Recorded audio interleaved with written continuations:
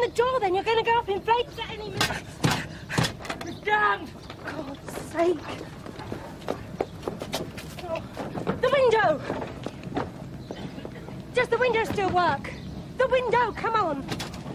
Come on, out. Come on, out. I'm trying. Now, come on, lift your legs. Lift your legs up. Come on, with me. Go, go on. Come on. Go. Run away, quick. Come on. Oh. Come on, you okay? Look, I'll call the fire brigade, then get you an ambulance. I don't want to go to a bleeding hospital. Look, sir, I'm a police officer, and I think... Oh! Ah! Well, strictly speaking, it is a federation matter. Yeah, well, that may well be, but it doesn't make the prospect any more appealing. He only wants to run it past you, I mean, not make you part of the survey. Well, why not? I suppose he thinks anybody above sergeant's about to retire anyway, doesn't he? Anyway, look, tell him to give it to Marion and I'll have it. Yeah, well, look on the bright side. Eh? Well, I mean, your stress level must be in good shape. You haven't got to suffer Reg Ellis, have you? Seen Ted Roach?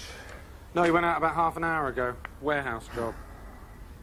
Give him a message, will you? Tell him I want a word. Yes, sir. Good lad. How do you rate being taken hostage by terrorists? Nah. Delivering messages of death? Look, that ain't stress, is it? I mean, stress is things that happen all the time. Not Numa. Is it? Accepting bribes. Look, I'll give you a little bit of stress if you don't watch it. Having a complaint made against you. Being caught making a mistake. Tasty crumpet on the wrong side of the counter. I shall put you down for thwarted ambition, Peter. Yes, love. Can I speak to a female officer, please? Why? What's wrong with me? I've just been raped. TLB 585S, 10 to 1, it's stolen. Never mind the car, you ought to go to casualty. Right, I haven't got time to go to casualty, Tom. I'm late enough as it is on this parade. Well, don't come running to me if you die later. You'd tell anyone else who'd been assaulted. Look, will you stop fussing? TLB 585S, yes? Yes, ma'am. What's up with her? No, nothing. She just risked horrible death hauling a guy from a burning car and got thumped for a trouble. Accommodation's no use if you're half dead. PTSD. What? PTSD, post-traumatic stress disorder. I haven't got one of those yet. Well, other than you, of course, son. Me? Yes, what you're wounding everything. You're my prime example. It's me, stress survey. I do not suffer from stress, Hollis. I'm a yogi. All I suffer from is an aching gut and the proximity of the collator's room. Oh, excuse me, Mum. I've got a girl at the front desk. Reckon she's been raped. Where shall I... In here, I suppose. Round up a WPC and inform CID. Yes, Mum. And just give me 1 minute to get my uniform on me. Yes, Mum. And then they jumped on the bike and drove off, did they, Mrs. Painter? In the end, yeah. In a right 2 and 8 they were. I pushed the bike over as well, see? That's the thing to do. You want to tell people. Push the bike over. That gives the little SOD something to think about. I don't suppose in amongst all this excitement you managed to get the number of the bike, did you? No, I was too busy hitting them. Not to worry. The descriptions are very good. Little SODs.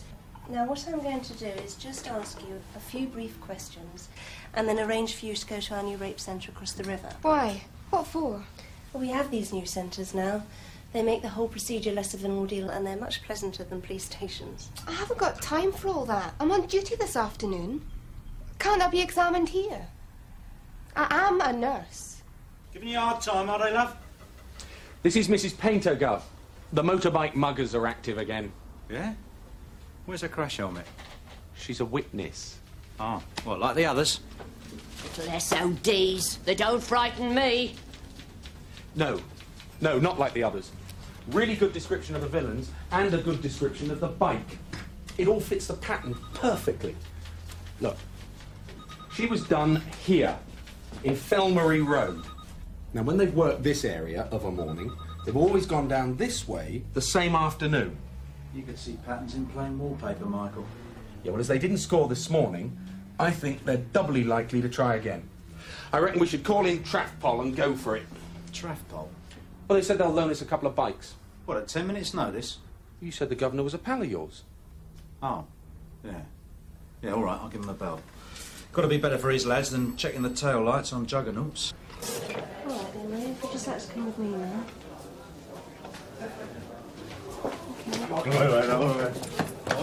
All right. Come on, take it easy.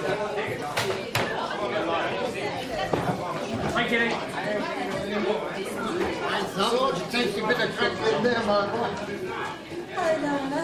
This is Maria Quinn. Come in, Maria. Sit down over here. All right, now, Maria. Right, you just stand back. What's the score? About 10-0 to humiliation. I don't know. Interviewed in this cheery hole, taken through the custody area to be leered at, then examined in the surgeon's room like some criminal. Well, if she doesn't like our posh new nerve centre, that's down to her. Is she genuine? Yes, I say she's genuine. Good. You still on red alert for the motorbike muggers? What have you called them? No. But Dashwood thinks we might be in with a shout. We could do with a bit of moral support on this relief in the Beagley Road area. A decoy would be nice. Traffic will be there on their mopeds.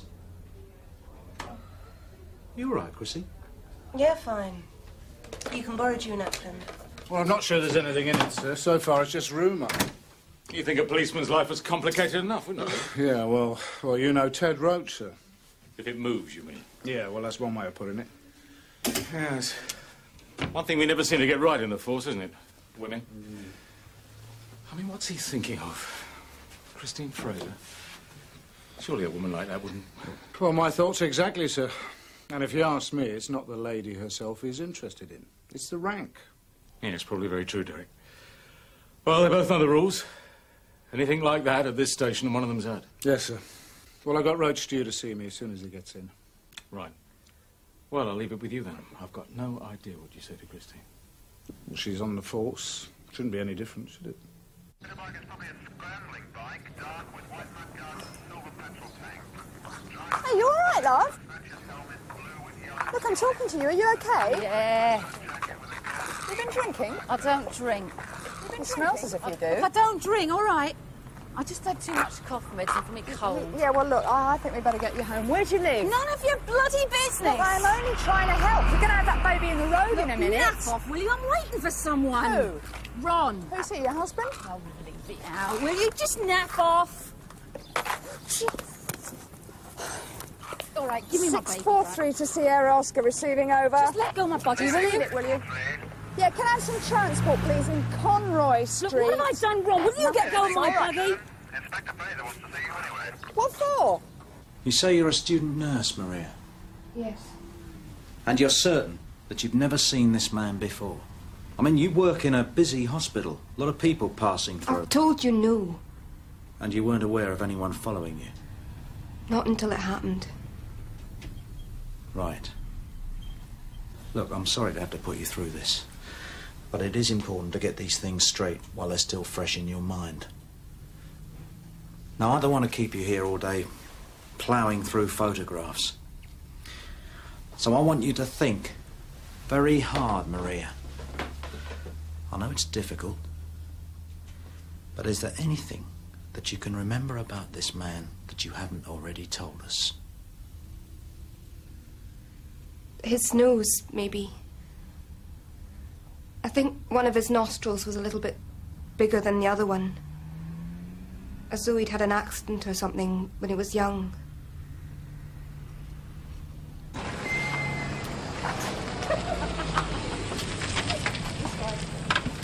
Drunk in charge of a baby, Mom. Well, you shouldn't drink on duty, should you, Sam? You wanted to see me, Mom? Yeah, quick as you can with that. I'm giving you to CID for a couple of hours decoy duty. Liaise with DC Dashwood. Now, the picture that's emerging is that your job content stressors cause more stress than your job context stressors. In other words... It's a load of old fanny. In other words, stress is basically down to poor management. Now, that's true. Fraser's been giving me some right grief about my compensatory leave, and I'm sure I'm right. Here, I want you to have a word Got with that slag! Stephen Moat. Born July 65, outpatient at the Royal. Previous convictions for sexual assault. Last known address, 12B Sutcliffe House. No, he's moved up from there. What? Where to? Well, I don't know. What do you mean you don't know? You're supposed to be the collator, aren't you? Yeah, but they don't give me change of address cards, sir. Well, I had to rely on the lads on the beat for that sort of information. Well, the hospital must know. Come on. Shall we check it out with the girl first, Gov? Yeah. What's the problem? Are we charging her or just keeping her safe while she sobers up? Well, that's what I thought I'd better ask you, ma'am. Why? You're the arresting officer. Can't you and the custody officer sort it out between you? Where's the baby? Oh, police stamp's got him. Are we checking the woman's background? Yes, ma'am. So CID can expect you shortly? Yes, ma'am. Good. She's definite. I'm going up the hospital.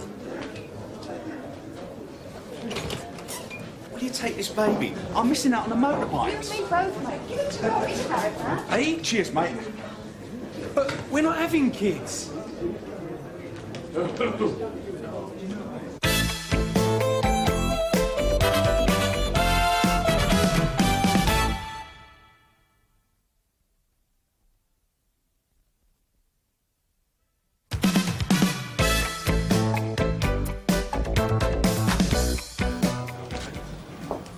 This way, please.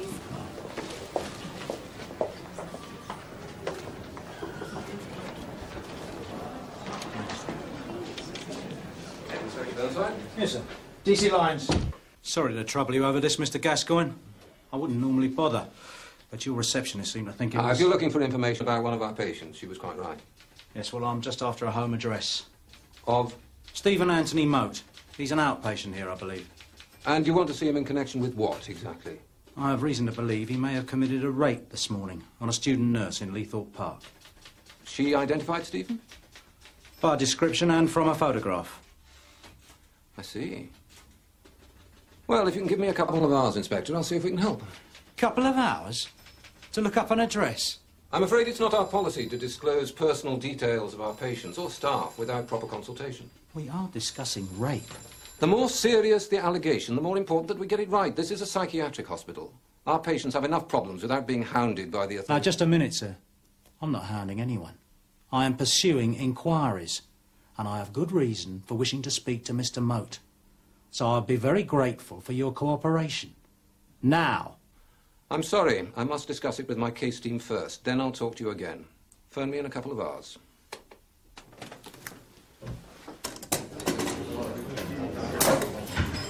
Thanks so much.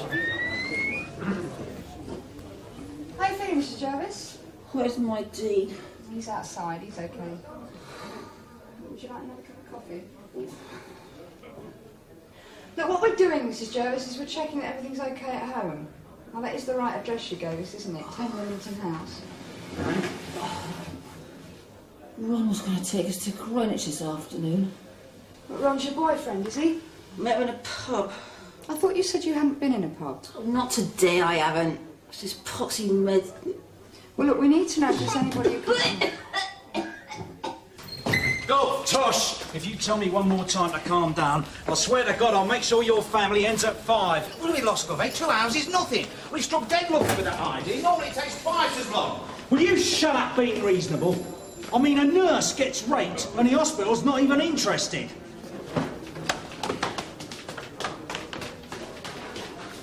Nasty, noisy policeman. Take no notice of him. What are you doing in there? Oh, sir, I was looking for you. Stress survey, is it? No, I've got an address for you. Stephen Moat. Yeah. Oh, I did a bit of phoning around on the old Collators network. Word has it he's sharing a flat with a guy in Gamey Street, number 81. Only Bethnal... Brilliant. Up yours, Mr. Gascoigne. Come on, Tosh. All right, mate. Say again, Sierra Oscar. Ganley Street. That's G for golf. Yeah, I've got that, Sarge. Look, can't somebody else go? I'm supposed Because to be on you're this... nearest. Rendezvous with CID at the junction with Macau Road in 5 minutes. We've got a sighting.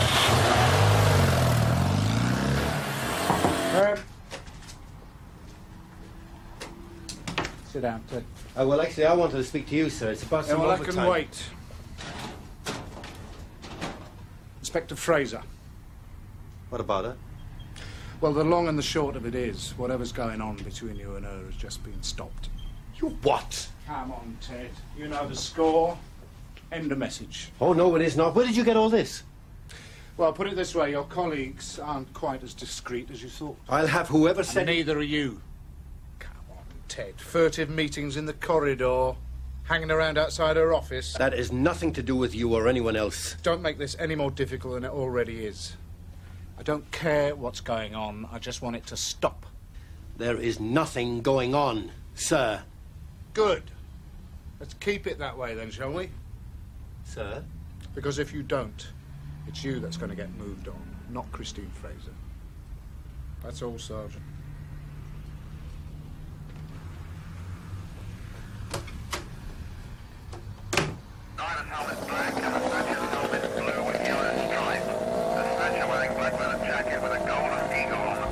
All units from Sierra Oscar 6. They've just passed Fluin Gardens, heading north along Cellar Road. Anyone know where Ackland is? Sierra Oscar 6 from Mobile 1. She's in Nellwood Road. Over. With a bit of luck, this could be it. You seen Frazer? Ellison. Oh, Ted, you got a moment? Obviously not. Mom? Can it wait? No, it can't. For God's sake, look, I don't actually mean... Neither do I. What is it? What are you trying to do to me, eh? A couple of drinks? A night out? Is that so much to write home about? No, it's not. Look, Ted... Well, it's hot news around here, and it didn't come from me. Oh, great. Yes, isn't it? You don't actually think I said anything, do you? Oh, grow up. Look, Christine, I thought that we had an understanding. No, we didn't. Oh, come on, we both know that that's not true. No, Ted, we don't. I went out with you twice, and it was a mistake I'm not making again. I've already told you to forget it. As I said before, I prefer to keep things on a proper footing.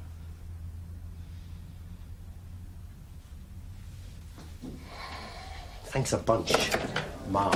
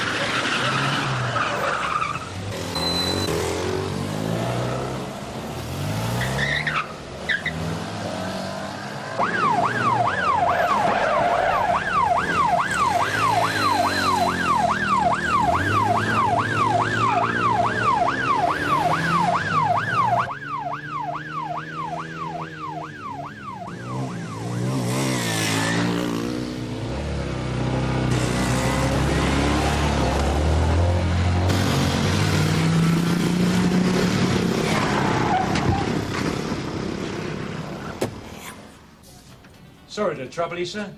Detective Inspector Burnside, Scannell Police. I was hoping to speak to Mr. Moat. You've missed him, he's just gone out. Where? I don't know. Don't mind if we come in, do you, sir? Mr. Stocks. Told you he's not here. When do you expect him back? Tomorrow? Next week? Never. He took a few things. What? You mean he's gone? He had a phone call 10 minutes ago and just went. Who phoned him? I didn't ask. I'll let him lead his own life, right? That's what he needs. Have you spoken to Frazer yet? What? About my leave? Ah, your maternity leave? Ah, don't worry, Rob, mate, I shall sort her out.